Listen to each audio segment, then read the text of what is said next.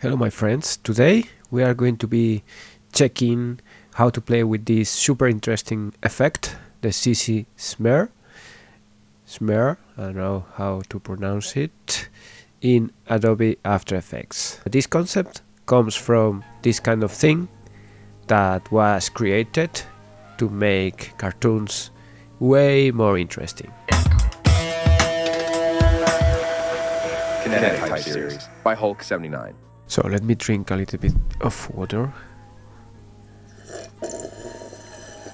We are already here. I have a new composition only with a text. In this case we are going to be playing with Polymath. And yeah, the first thing that we need obviously is the CC smear here. Remember always to use the effects and presets search box to your advantage. It is a great tool. So we apply it to the layer, bada bing, and you can see how amazing this is just from the get-go. We have these two controls here that are the from and to, okay, and you can just position one at a place and the other wherever you want, and then you just play with the radius, okay, so that it gives it a little bit of a different outcome in terms of how it's deformed, and then the reach here, okay.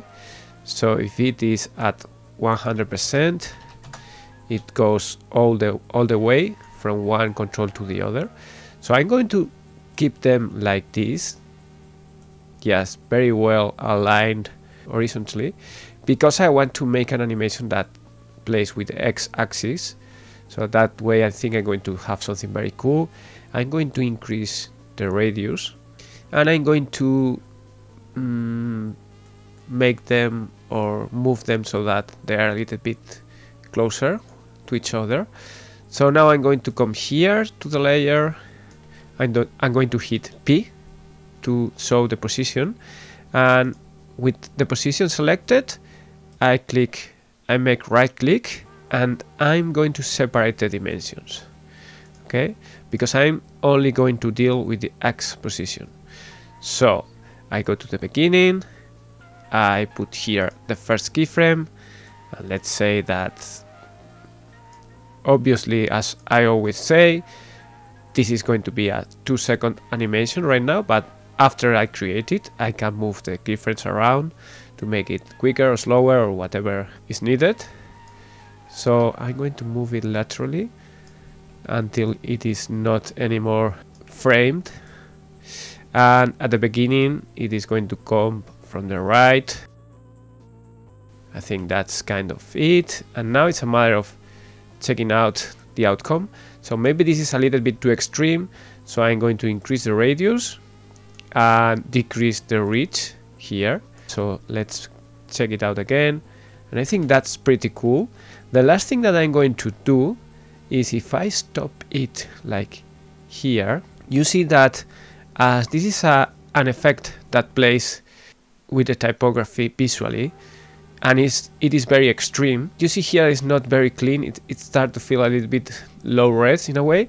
So I'm going to apply a simple choker, this one here, to the layer, and I'm going to increase it a little bit, and obviously it's going to make some aspects of the typography a little bit rounder, but what I want to stay away is from this kind of situation where things doesn't look very clean. So I'm going to increase it a little bit more, and yeah, I think that's that. Let's frame it and play it out, play it again some, and yeah, this is very cool.